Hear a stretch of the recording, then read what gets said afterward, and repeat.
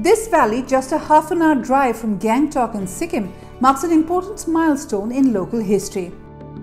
Go to Kabi Longtsok and you will find a mound with 9 stones marking an important event that took place over 500 years ago and shaped the history of Sikkim.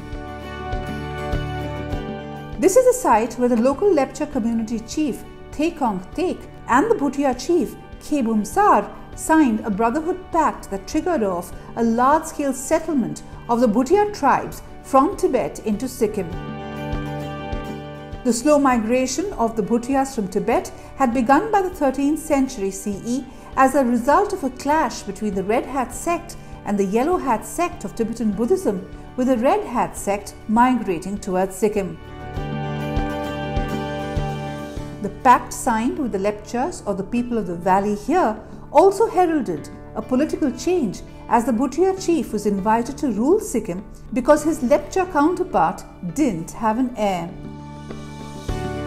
The Bhutia chief's descendant Phulsong Namgyal became the first Chogyal, or the religious king of Sikkim, in 1642.